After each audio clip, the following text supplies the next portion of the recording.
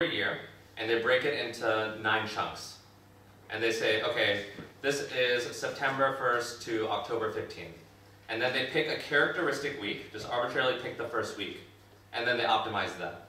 If they tried to optimize everything, the problem would be too large and it would become unsolvable in the finite amount of time.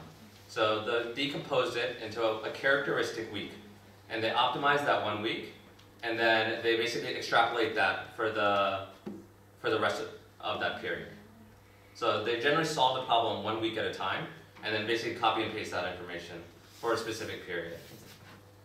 Ideally, they should be able, the goal is to solve the problem for every single day, but we're just not there yet. Do you do crew scheduling as well? Not yet, but it is in our horizon. Yes, it's in pipeline. Yes. We have experience working in the crew area as well, but for different areas. Yes. Not airline like this. Yeah. And just a reference point, so most of these are, so all of these are planning tools. So these are used to create the schedule and then publish it at least 6 months out. And then Skyworks is one that's more closer in, as airlines sometimes have to make changes as you get closer to the date of operation. Okay? All right. Yes? It's a rather technical question, but I'm wondering how it works. I mean, where the actual optimization, the calculation happens. Is it a remote server, or where is this optimizing? Yeah. So our architecture is we actually have computational nodes that actually do all of the computations, and then I don't want to say completely thin client, but we have like a hybrid between thin and thick client, and a dedicated app server for the user interaction. So the application is a web-based application, but it's desktop. And all the computations are done in remote, what we call them computational nodes, which can be scaled up or down based off the needs of the airline. Right. Okay. I will hand it over to Sapone, who will walk you through the rail case study. Thank you.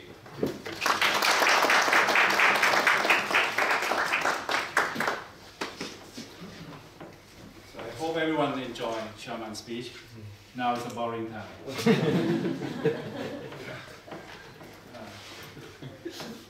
Interesting about railroad is that it is much older than airlines. The industry itself was long time ago. You're counting the first time that people have something very close to railroad is like in 1500s, when you actually have a horse pulling a carriage.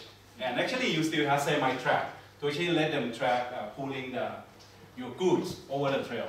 So it's still much better than using human or just pure horses. But things have been changed so much, especially in 1800, when you actually have a steam engine. Right? Everyone have seen the steam engine, like, oh, not this guy is too advanced. But yes, that actually revolutionized of exporting goods across the state, across country with railroads. Let me show some more beautiful picture from our graphic design.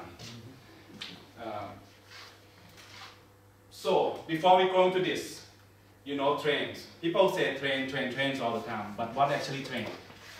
Train the composition of, what is this? Anyone know what it's called? Locomotive. Locomotive. How did you know?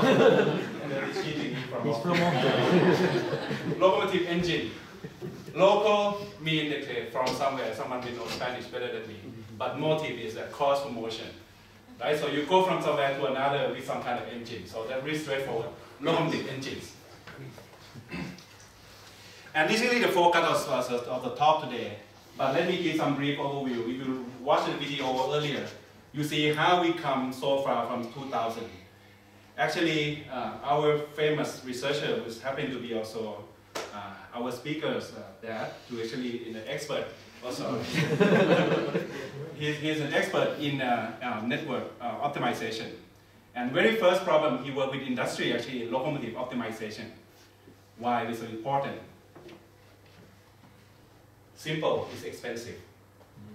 It's very expensive. So locomotive right now, one of them would be created, and with a modern cost would be close to $2 to $3 million for the locomotives. But you say, yeah, this could be a very good engine, and it never fails. No, it actually fails all the time. This actually is something counter to the reality. So that's why what Shaman did for the airline makes sense. You have a plan. Airline executing plan almost 100% of the time. Railroad, yeah, 50% you're lucky. You know, most of the things actually in the railroad was actually unprecedented. So actually you don't know. In the entire network, for example, the CSX is actually our main customer. 20,000 miles or 35,000 kilometers. Half of the network was actually occupied by unscheduled trains. The other half basically scheduled. So when you have a mix of deterministic, you know how it should go in. With the indeterministic and mixed together, it actually just creates a chaos. To manage a chaos network, you cannot rely solely on the plan. And that's why we actually have our application to solve that problem. What you see here, can you guess what it is? Well, you don't read on the top. Do you know what it is? It's a yard. So why we need yard? Yard actually is places where the action happens, where the terminal people try to reassemble. What is it? The group of the cars. Actually, this comes from Google Maps. So you zoom in, and this is actually one of the biggest yards at CSX.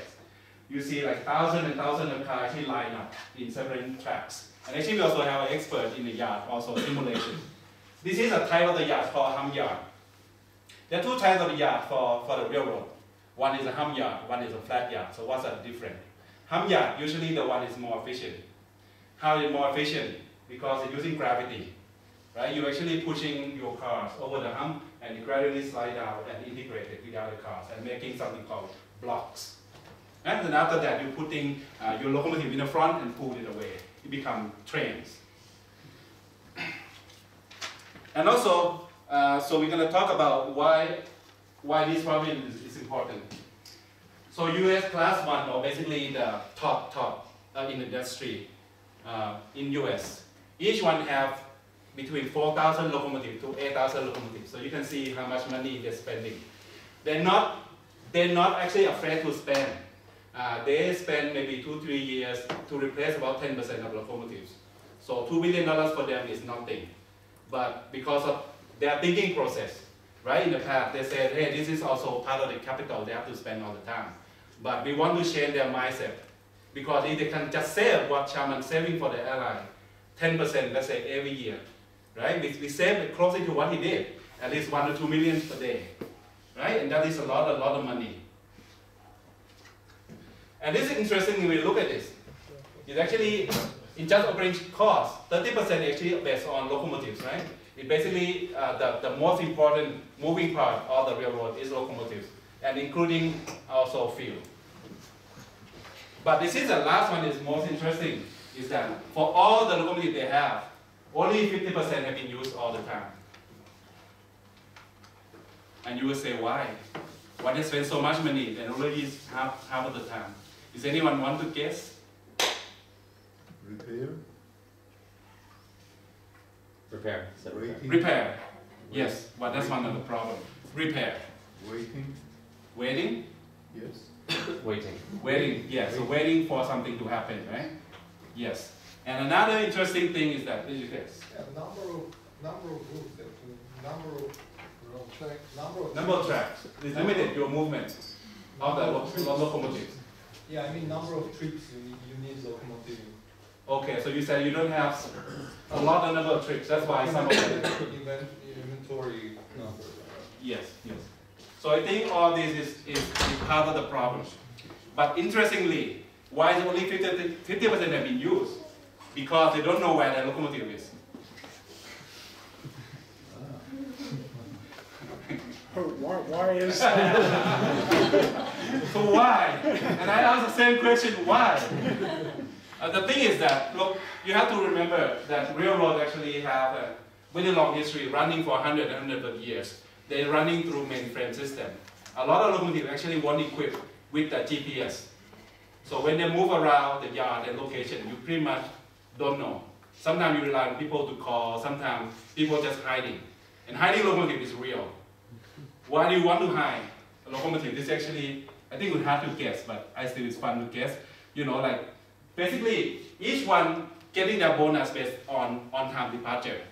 You want your train to always depart on time, right? So what is the easiest solution to do?